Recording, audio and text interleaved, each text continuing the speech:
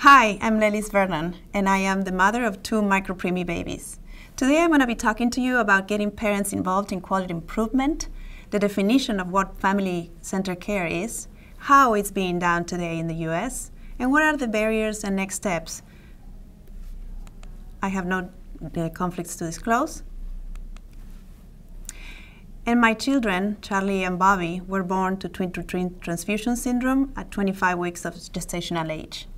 They weighed 1 pound, 11 ounces each, and they pretty much had all the ABCs of neonatology. They stayed 4 months in the NICU, and during those 4 months, I learned a lot of things about faith, love, family. But most important, I became invested in finding new ways of partnering with the NICU team in order to improve the quality of care. I've been volunteering ever since. So what is patient and family-centered care?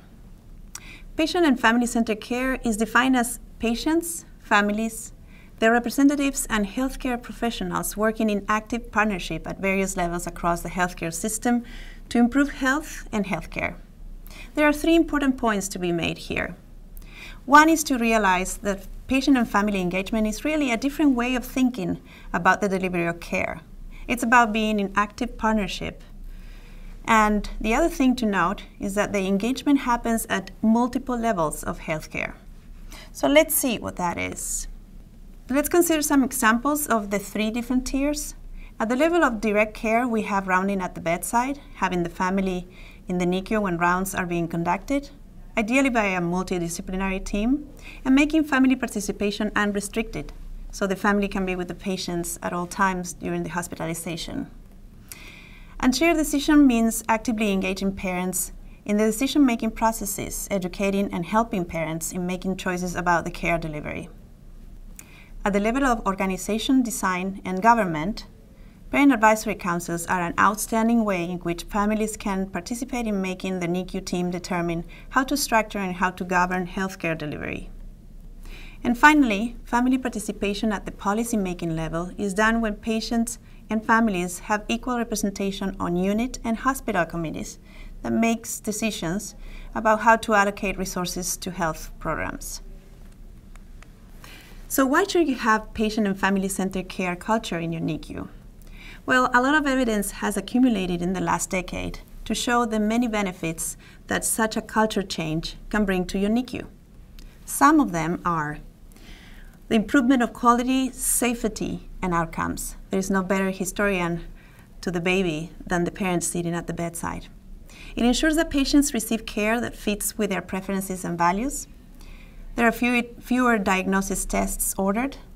It decreases healthcare costs. It increases patient buy-in to treatments. It improves patient satisfaction. And it also increases health professional satisfaction and retention. So better quality, better outcomes, and lower costs. So what are the next steps when considering patient and family-centered care culture in your NICU? First, we need to overcome some of the barriers. The number one barrier that exists nowadays is competing organizational priorities, which in turn conflict with the interest of families engaging in partnerships in the NICU. Second is the variability in practice. Nowadays, if you take a look at units that have family integration in the NICUs, you'll see that the concept of family-centered care can be very slippery, and so is its implementation. Lack of knowledge, and by that I mean both parts. When it comes to the NICU team, the NICU team needs to be trained on how to partner with those families coming to the table, and vice versa. The parents need to have a clear understanding of what is expected to them, so their efforts and their energy to bring back better quality to the units is better utilized. And then there is the issue of perpetual volunteering and the sustainability of the efforts of the family. Most units would have a volunteer starting a family-centered care or parent advisory council in the unit. But that needs to translate into pay positions that then ensure the sustainability of such change in the culture of the NICU. And moving forward, standardizing family-centered care practice would ensure that there is always a place available for parents to come back to the table with the NICU team. And that in turn would translate into a national representation, which would form, therefore, a coalition of NICU families, regardless of their unit affiliation. And what about the concept of neonatal intensive parenting units, where parents are not just partners in care, but active care providers? And finally, tackling social media.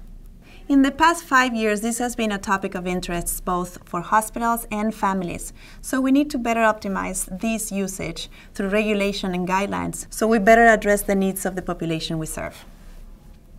So I hope you could take the few points about the concept of family-centered care, what is being done, and what are the next steps, and you take this back to your practice.